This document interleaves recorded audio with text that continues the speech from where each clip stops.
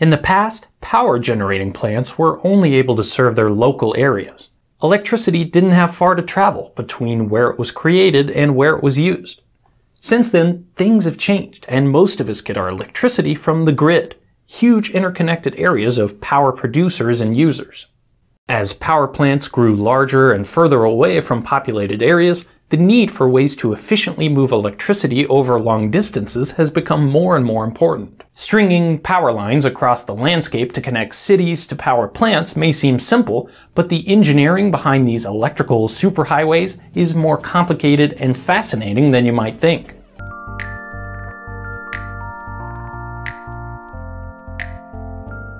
Generating lots of electricity is a major endeavor, often a complex industrial process that requires huge capital investments and ongoing costs for operation, maintenance, and fuel. Electrical utilities only earn revenue on the power that makes it to your meter. They aren't compensated for energy lost on the grid. So if we're going to go to the trouble of producing electricity, we want to make sure that as much of it as possible actually reaches the consumers for whom it's intended. The problem is that most power plants are usually located far away from populated areas for a variety of reasons. Land is cheaper in rural areas, many plants require large cooling ponds, and most people don't like to live near large industrial facilities. That means massive amounts of electricity need to be transported long distances from where it's created to where it's used. Power lines are the obvious solution to this problem, and sure enough, stringing wires, called conductors by power professionals, over vast expanses of rural countryside is in general how the bulk transport of electricity is carried out. But if we want that transport to be efficient, there's more to consider. Even good conductors like aluminum and copper have some resistance to the flow of electric current. You can even see this at home. We can measure a small drop in voltage when a hairdryer is plugged in directly to an outlet and turned on. Trying this again at the end of a long extension cord, the drop in voltage is much more significant. This difference in power represents energy lost as heat from the resistance of the extension cord. In fact, this lost power is pretty easy to calculate if you're willing to do a little bit of algebra, which I always am. Electrical power is the product of the current, that's the flow rate of electric charge, and the voltage, that's the difference in electric potential. For a simple conductor, we can use Ohm's law to show that the drop in voltage from one end of a wire to the other is equal to the current times the resistance of the wire measured in ohms. Substituting this relationship in, we find that the power loss is equal to the product of current squared and resistance. So if we want to reduce the losses in a power line, we have two variables to play with. We can reduce the resistance of the conductor by increasing its size or using a more conductive material, but look at what matters more, the I squared term. Reducing the current by half will cut the lost power to 1/4, and so on. Going back to Ohm's law, we can see that the only way to reduce the current and still get the same amount of power is to increase the voltage. So that's just what we do.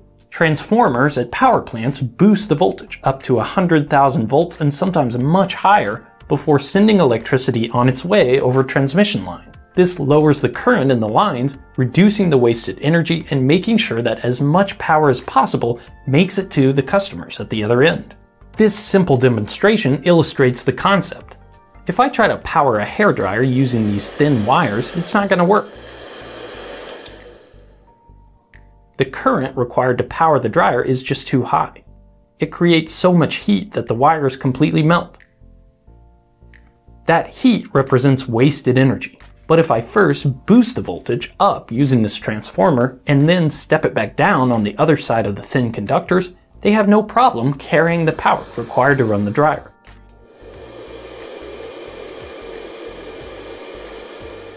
We've essentially swapped high current for high voltage, making the conductors more efficient at carrying power. What we've also done, though, is make things much more dangerous. You can think of voltage as electricity's desire to flow. High voltage means that the power really wants to move and will even flow through materials we normally consider non-conductive, like the air. The engineers designing high voltage transmission lines have to make sure the lines are safe from arcing and other dangers that come with high voltage. Most long-distance power lines don't use insulation around the conductors themselves. Insulating in this way would have to be so thick it wouldn't be cost-effective. Instead, most of the insulation comes from air gaps, or simply spacing everything far enough apart.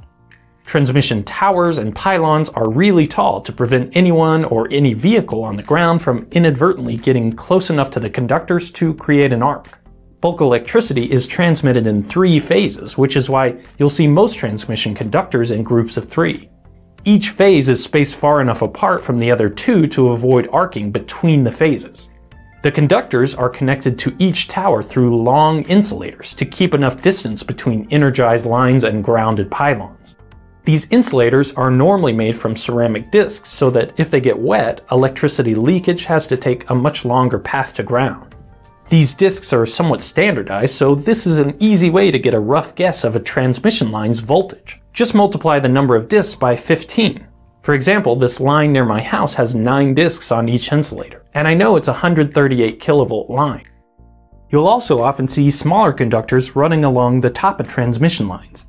These static or shield wires aren't carrying any current, they're there to protect the main conductors against lightning strikes. High voltage isn't the only challenge associated with electrotransmission lines. Just selection of the conductors themselves is a careful balancing act between strength, resistance, and other factors.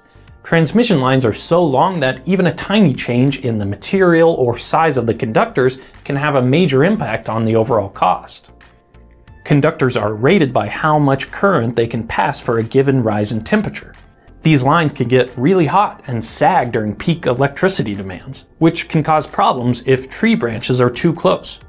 Wind can also affect the conductors, causing oscillations that lead to damage or failure of the material. You'll often see these small devices called Stockbridge dampers to absorb some of that wind energy. High voltage transmission lines also generate magnetic fields that can induce currents in parallel conductors, like fences, and interfere with magnetic devices, so the height of the tower is sometimes set to minimize EMF at the edge of the right-of-way. In certain cases, engineers even need to consider the audible noise of the transmission lines to avoid disturbing nearby residents.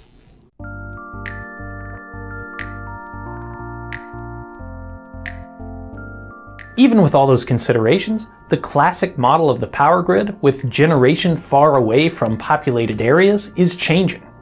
The cost of solar panels continues to drop, making it easier and easier to produce some or all the electricity you use at your own house or business, and even export excess energy back into the grid. This type of local generation happens on the distribution side of the grid, often completely skipping large transmission lines. On the other side of the coin, the energy marketplace is changing as well, and grid operators are buying and selling electricity across great distances. Electrical transmission lines may seem simple, the equivalent of stretching an extension cord across the sky, but I hope this video helps show the fascinating complexity of even the seemingly innocuous part of our electrical grid.